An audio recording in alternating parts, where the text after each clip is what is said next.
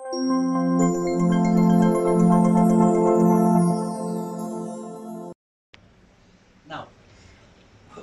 failure is failure. Even if we had got 1 seat or 2 seats or 3 seats, wouldn't have really mattered. What mattered is that we did not perform well, and because we did not perform well, we must get our act together. And we are sitting down this week, the entire of this week, getting our acts together, looking at what we did not do right. And I am very, very confident that we will come up with a formula, a strategy that will take us to victory. It had nothing to do with our relationship with anybody. After all, our relationship with ZANU-PF, our relationship with the Triple C was irrelevant because we were contesting each other. So even if we were smiling at each other, we were still contesting. We were still going to be vying for the same voters and so on. So our relationship with anyone was irrelevant. Dialogue, yes, we remain committed to dialogue, and we will push dialogue with more vigor. And we are fortified by what happened in this election. That dialogue is really, really important.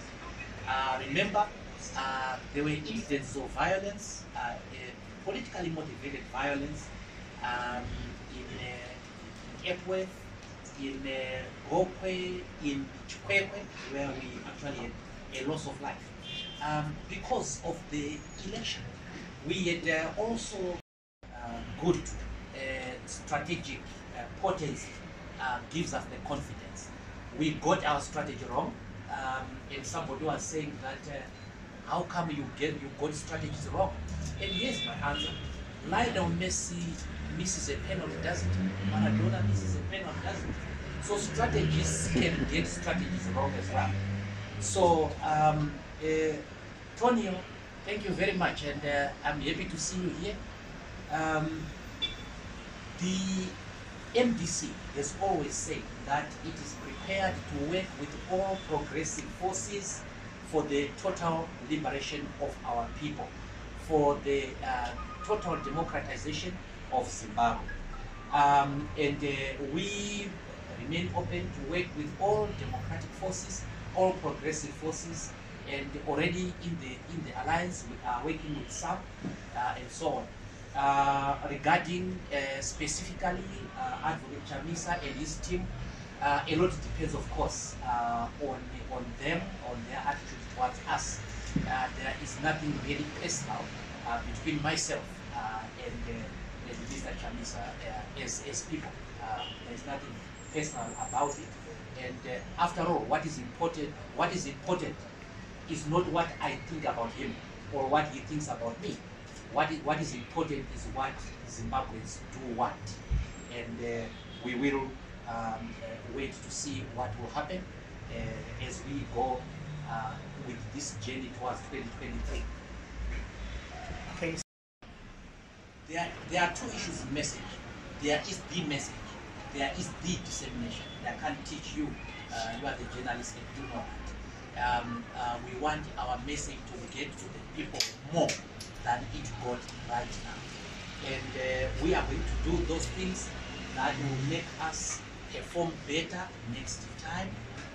One thing I want to leave with you is that you cannot write the political epitaph of the MDC-T.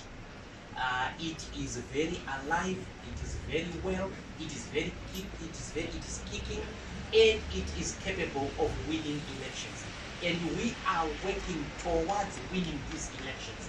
This temporary setback is past us, and we have forgotten about that. And we are looking into the future.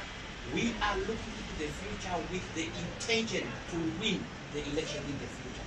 We have come from the disadvantage before, and we will come from this disadvantage again now. Thank you very much.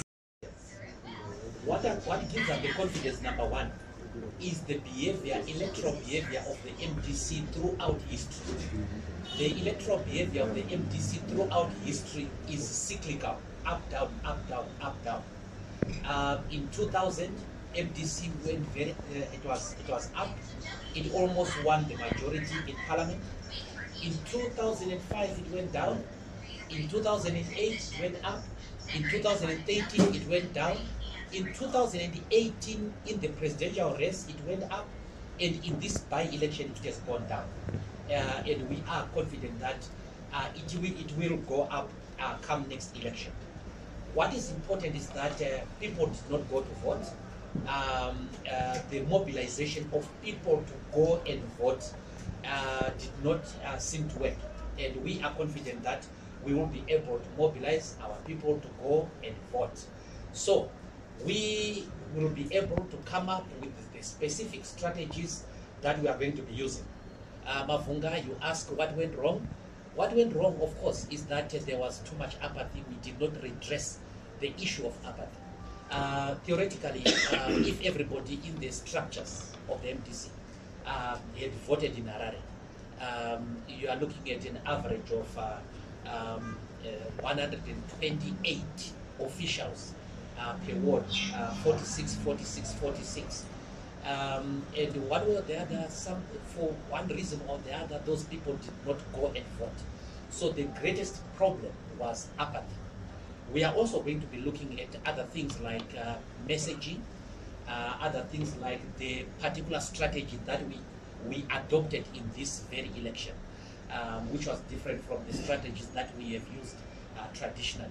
We thought it was a novel strategy, and I'm sure that when the elections department and the chairman's office